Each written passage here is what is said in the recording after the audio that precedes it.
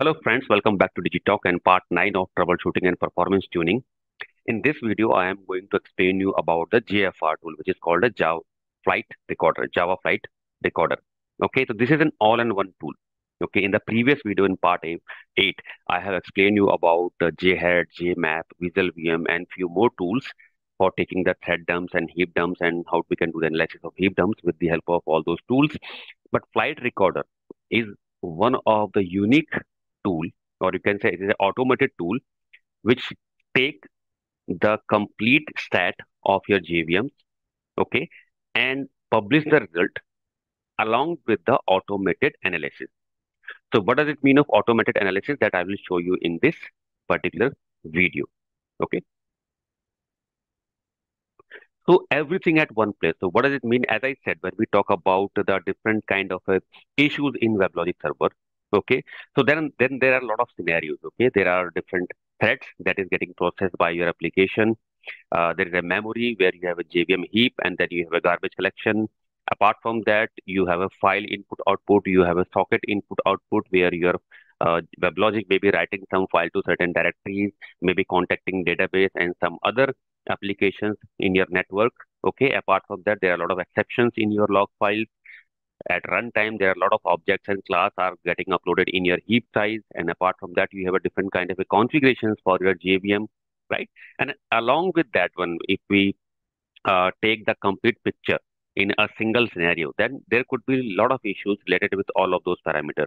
There could be a server crash. There could be a slow performance. There could be a server which is not responding. You may have stuck threads. You may have out of memory problems. You may have network problems. Okay, your WebLogic is not able to contact DB or some other applications, integrated applications. You may have a problem with the database sockets. Okay, or there could be a problem with the WebLogic itself, and there could be a code or development problem. So there are multiple scenarios when we talk about the troubleshooting of WebLogic. Okay, so this is a tool which I have mentioned is everything at one place. That means it take care of all of the things at one place, right? So for that, you have to do a certain kind of a recording, okay, for your JVM. And once that recording is that recorded in a particular file that you can use and that you can open that file with the help of Flight Recorder tool, JMC tool, okay, Mission Control tool. And then you can do a different kind of analysis with respect to a threads, memory, heap, garbage collection, file input IO, socket input output, exceptions, class loading, different kind of configurations of your JVM. So everything you can do at one place. Apart from that, the advantage of this tool is it does the automatic analysis of all of the parameters and then it will give you a result of that as well. Okay, for example, when we have a certain kind of a knowledge of JVM, we know that this is a certain JVM heap size for a particular JVM. This is the minimum size, this is the maximum size. Okay. And but when we talk about the tuning of JVM heap size, then maybe you will get the result in front of you with the help of this tool, but you may not able to analyze it. You'll be not able to do certain kind of analysis on that one. Okay. What is the exact memory is required? Whether the memory that is configured, it is perfect or not? Do I need to increase this? Do I need to decrease this? Okay. Apart from that, there are a lot of scenarios that is in your applications. Okay, for example, maybe your applications are generating a lot of exceptions. Okay, and if you have application with generating a lot of exceptions per second, okay, then this also degrade the performance of your application. So this tool give you a particular idea of that as well. Like these are the number of exceptions that can be generated between this to this time, and this could degrade the performance of your application. So similarly, there are a lot of parameters, as I said, okay, and it automatically does a certain kind of analysis for you, and that it displays in front of you when you open the Flight Recorder files. So Java Flight Recorder is a performance monitoring and profiling tool that record diagnostic information on a continuous basis, making it always available even in the wake of catastrophic failures such as system crash. Okay, so that means you have to enable this particular Java Flight Recorder in your JVM with the help of certain parameters. And based on your configurations, it automatically record the runtime stat of your JVM. Okay, and then save it in a particular file. Apart from that, if you want to run it manually to create a certain kind of a recordings at a particular moment when you have a certain kind of a slowness or performance issues with respect to your WebLogic server, then you can use it manually as well. And this I am going to explain in this video. Okay. Now using Java Flight Recorder. So Java Flight Recorder is not enabled by default. It is commercial feature, hence only available on commercial version. So this is one of the important feature of the Java Flight Recorder, that is a commercial version. Okay, so you have to check with the licensing support of that one for whatever the client you are working. Okay, and to enable this particular feature, you have to add two important parameters in your JVM always. That is unlock commercial feature and then flight recorder as shown on the screen in red. So these two parameters you need to enable in your JVM always, whether if you want to automate to enable the auto recording of your flight recorder, or maybe you want to take a manual recording of your flight recorder. In both cases, you have to enable these particular parameters, these two parameters in your JVM. Okay, and the sequence of these parameters are very important. Okay, sometimes what is happen is that we don't care about the order of the parameters that we specify in our JVM, right? But specific to this particular feature, you have to first mention the unlock commercial feature, and then second you have to write the flight recorder. If you will make it in a reverse order, it will not work. And apart from that one, if you will omit any one of the parameters, then your server JVM will not start. Okay, for example, if you specify only the flight recorder and if you will not mention the unlock commercial feature, then your JVM will not start and it will give you certain kind of exceptions. So enable flight recording, you have to make sure these two parameters are enabled in your JVM always. So first is auto enable recording and second is manual. So in auto enable recording, as I said, first you have to enable these two parameters in your JVM. After that, you can collect the data of your JVM. For example, if you wanted to collect the JVM data in every 60 seconds and you want to dump it in a particular file, for that you have a parameter is start flight recording duration equal to 60 seconds, file name equal to dump.jfr. This is the name of your JFR file, and then duration I am specifying as a 60 second, and the in option to enable the auto recording of your JVM is start flight recording. So these parameters you can specify with the help of your JVM, and in next few slides I am going to explain you more about the parameters. Second is your manual. Okay, so if you wanted to run the manual JFR recording, as I said, certain at some time you may have a problem with your JVM. Maybe your servers are not responding, you have a slow response, right? So in that case, you may need to enable the you may need to run the manual recording of your JVM. Okay, so for that one, the first one, as I said, you have to enable the two important parameters for your JVM. Okay, and apart from that, once you are going for initiate the manual recording, for that you have the option JFR.start, JFR in capital letter and then the dot start in small letter. So this will start the recording of your JFR. Okay, and what is the syntax of that? JCMD. Okay, so JCMD is if you are running the JRocket version of your Java. Okay, so this is already bundled with this. Or otherwise, you can download it separately from the Oracle website as well, and then you can place it in your unzip the file and place it in on your server. Okay, so the command for that is JCMD and then PID of your server, whether it is the admin server or managed server, whatever, you can get it with the help of PS-EF. Okay, then JFR.start and the duration of that particular JFR file. Okay, so because as I said, it takes the complete stat of your JVM at the runtime. So based on the heap size that you have defined for your particular server, admin server or managed server, the size of JFR recording could be big. Okay, if you have a larger heap size, then obviously the size of this recording will be bigger. Okay, so in that case, once you specify the duration, if it is 60 seconds, if I'm taking the recording for 60 seconds, and then I have to specify the name of my JFR file. Right. So this is the command to initiate the JFR recording manually for 60 seconds, and time you can provide in second, minute, hours, or days. Okay. And the result by default will be written inside the domain directory. That means if we haven't specified any path in the file name, the default recording will be stored in your domain. So I will explain you all these parameters in with few more example. One more command is if you have initiated the JFR for the recording and you want to check whether the recording is running or not.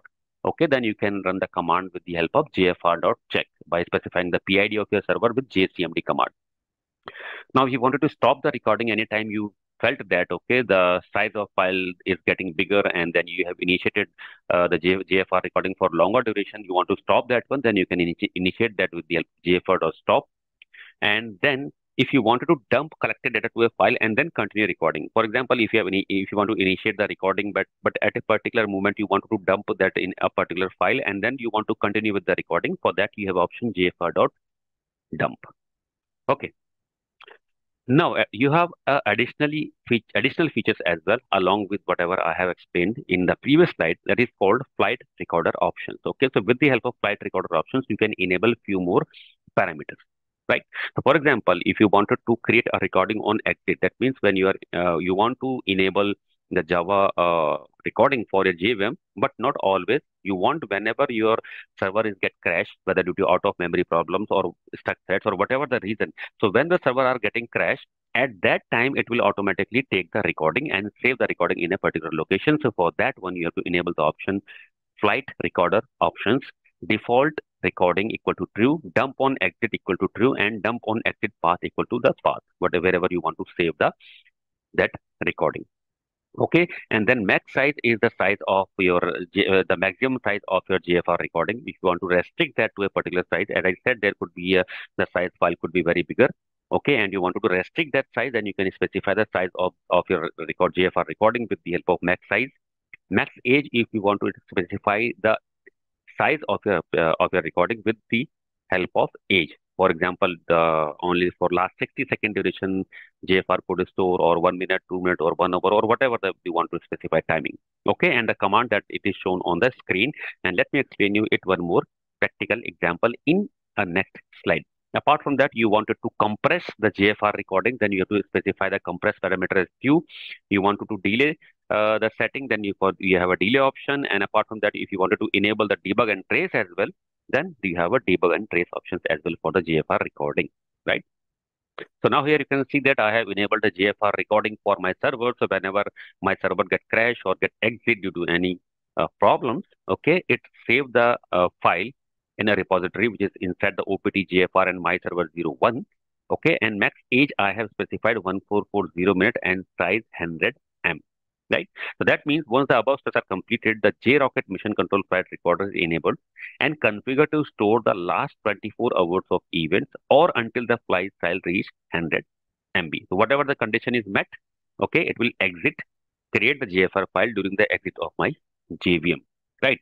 Now, important part, how you can analyze the data with the help of Java Flight Recorder. So for that, as I said, if you are using JRocket JDK, then it is already there for you. If it is not, then you can download the JMC from the Oracle website for the link I have given on the screen. Place it on your server, or even you are doing the analysis on your Windows machine or laptop or desktop, then you can install it there. It is simple as zip file. You can extract and run the JMC.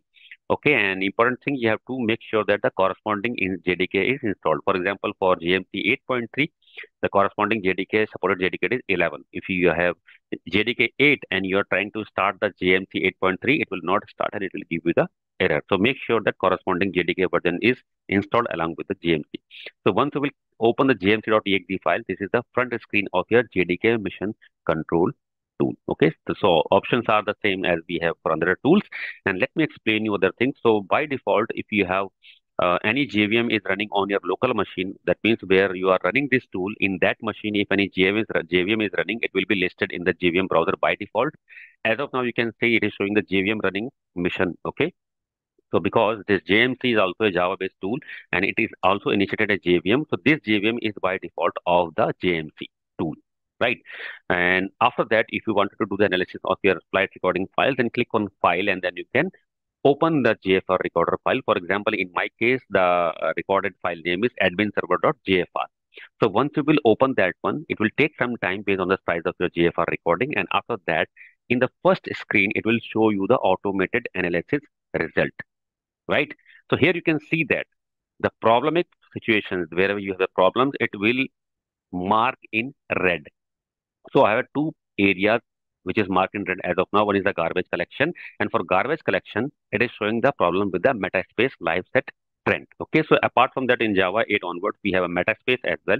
Right, apart from the JVM heap. For that, I have published another video in the JVM where I have explained about the metaspace.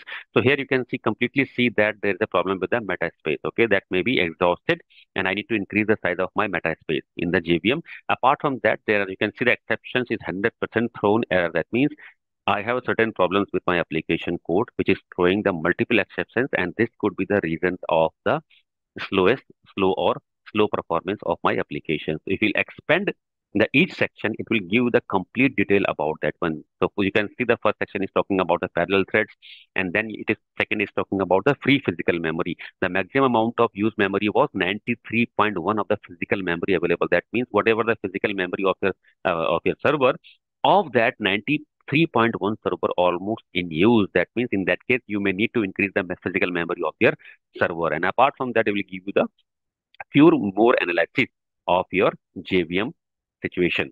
Okay.